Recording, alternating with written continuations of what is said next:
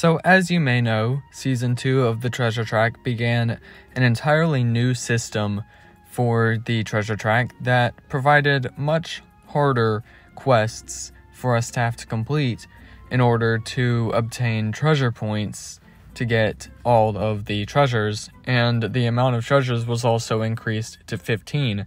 So this season was a lot harder, and it is still going. It's got 20-something days left as of the time I'm recording this, and you may or may not have it. It should be almost released to everyone very soon. This is around the time Prodigy said that it should be released to everyone, so you will likely have this quite soon. But if you do get it in the next less than a month, then I wouldn't be surprised if you didn't finish it.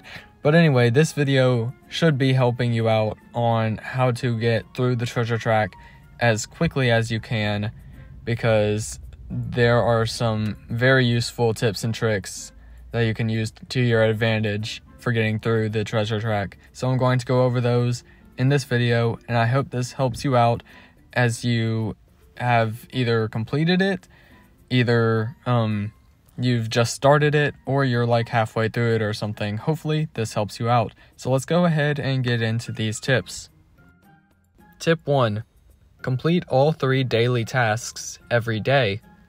Completing these tasks as they reset every day is quite helpful. Not as helpful as some of these other ones, but it does get you an extra 450 points each day if you don't do anything else, and they also build towards your weekly and season quests. So it is in your best interest to at least play enough every day to complete these 3 quests so that you can add to your weekly and season ones as well, because you do need a lot of points for this treasure track, and you want to complete as many quests as possible going through the weekly and season ones, so the daily ones get you 450 points and add to your weekly and season quests. And of course, the number of points required to unlock each treasure does increase throughout the track. Treasures 1 through 4, I believe, have 1,000 points necessary to complete them. Treasures 5 through 9 have 2,000. Treasures 10 through 14 have 3,000.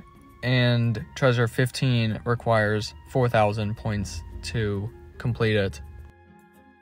Tip 2. Utilize Tower Town. Tower Town has never had much purpose in Prodigy, but it has proved useful for players to complete the treasure track. Answering questions in Tower Town will add to your daily, weekly, and season quests for answering math questions. The season quest requires you to answer 300 math questions, the weekly one requires 100 math questions, and the daily one requires 20. So that's a lot of math questions you have to answer, and it's a lot easier to answer those in Tower Town than in battles, even though through Tower Town you won't be able to get any further on completing the other quests.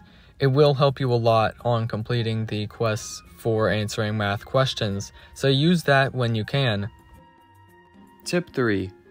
Use the best relics, wands, and pets for specific quests.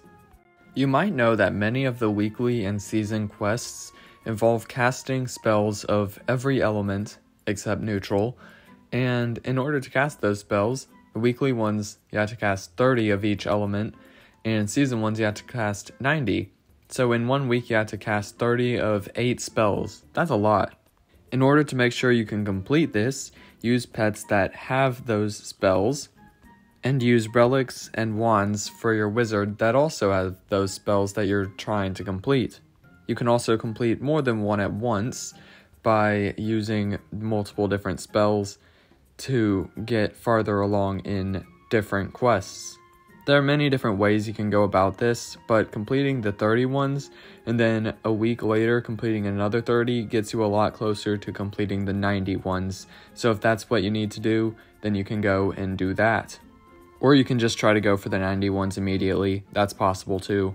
So again, use pets that have the spells that you're trying to cast, and use wands and relics for your wizard that will be able to get you different quests to complete those as well. So use your best for those different elements.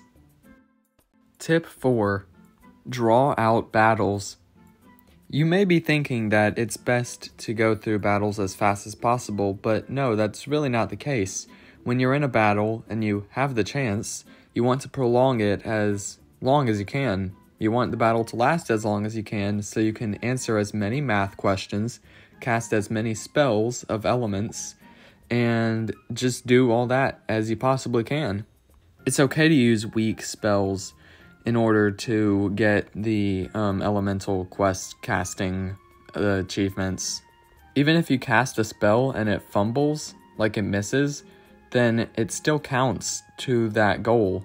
So it's okay to make battles as long as you can, even though the best place to go is Firefly Forest because battles can go faster there, and while the enemies are generally easier, you have to work to prolong the battles, but it is most definitely possible, so do that whenever you can. It's very useful. It allows you to cast multiple different elemental spells in one battle if that's what you're trying to do. So those were 4 tips that I hope can help you complete the treasure track as fast as you can. I was able to complete Season 2 in about 9 days with these tips, so hopefully this can help you get through it quickly as well. So what do you think about Season 2 of the treasure track? What do you think about the quests, and do you hope that Prodigy continues this instead of just the answering math questions? So just what do you think about the rewards as well? Let me know all of your thoughts in the comments.